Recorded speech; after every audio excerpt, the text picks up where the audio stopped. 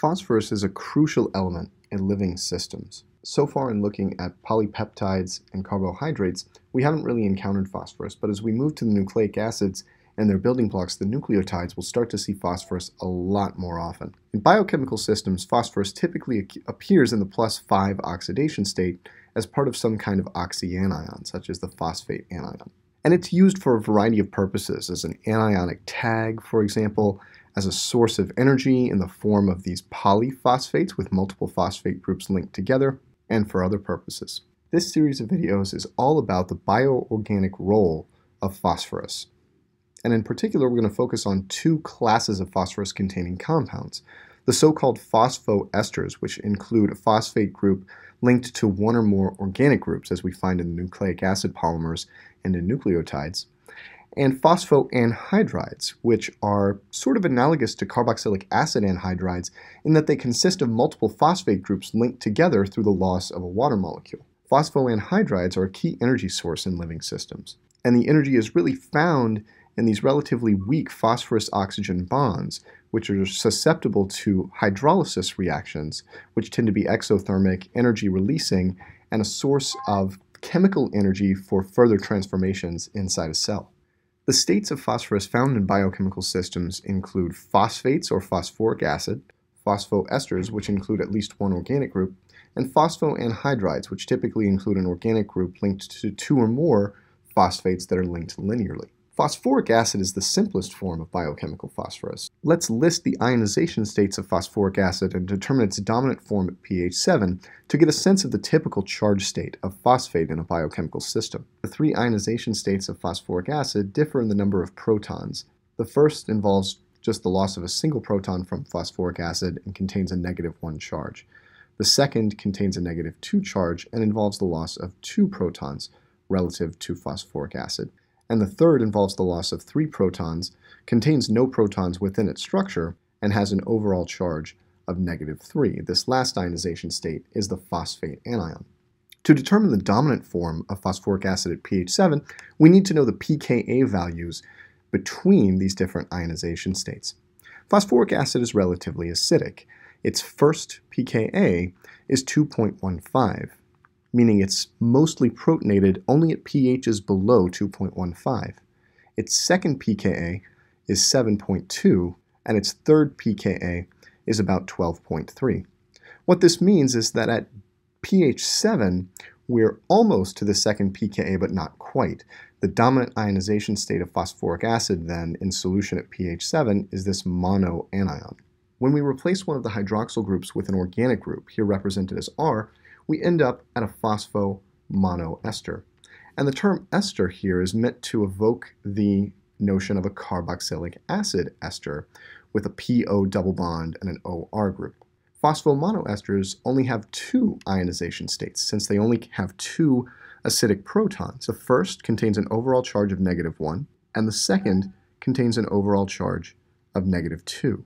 And here again, the dominant ionization state at pH 7 depends on the pKa's between these ionization states. For a phospho-monoester, a typical first pKa is around 1.5, and a typical second pKa is around 7.5. And so, similar to the phosphoric acid situation, the dominant ionization state of a phospho-monoester at pH 7, in solution at pH 7, is the monoanionic form with an overall charge of -1 and 1 proton missing relative to the neutral form. Naturally, in the phosphodiester, we replace 2 of the hydroxyl groups linked to phosphorus and phosphoric acid with alkoxy groups. And phosphodiesters have only one alternative ionization state, with the proton on that last remaining hydroxyl group removed to give a structure with an overall charge of -1. The pKa of a phosphodiester is actually quite low. It's about 1.3. And so we see that at pH 7, the dominant ionization state in solution of a phosphodiester is actually just like the 2 cases above, the monoanionic form, with an overall charge of -1 and 1 anionic oxygen. An important lesson here is that phosphorus in biochemical systems tends to be associated with negative charge on its attached oxygens. In the phosphate, or here the dihydrogen phosphate anion, phosphomonoesters and phosphodiesters, we can expect substantial negative charge on these functional groups within biochemical systems where pH 7 is the norm. We also find phosphorus in biochemical systems involved in POP linkages as part of phosphoanhydrides, and we'll see two examples on this slide.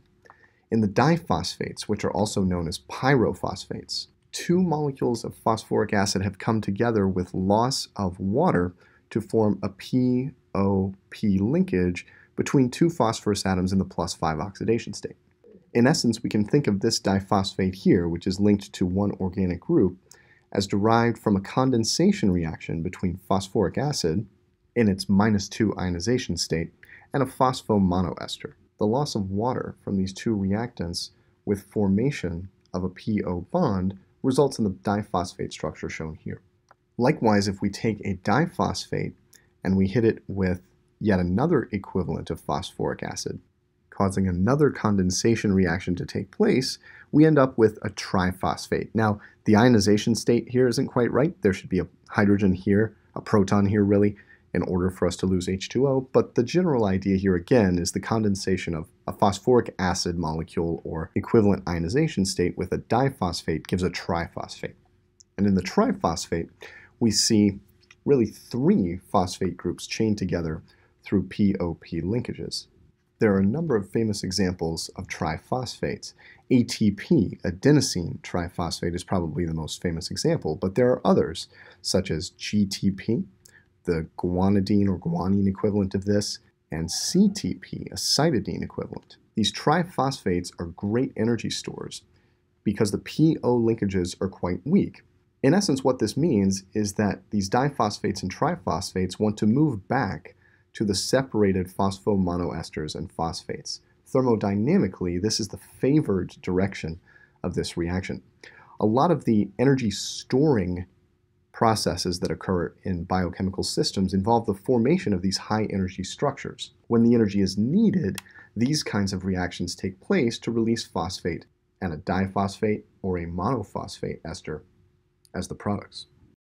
Finally, I wanted to take a moment to look at a phosphate group inside a real metabolite. This is glucose 6-phosphate, an intermediate important in glycolysis, and you can see the sugar portion of this molecule here and the phosphate group linked to carbon 6.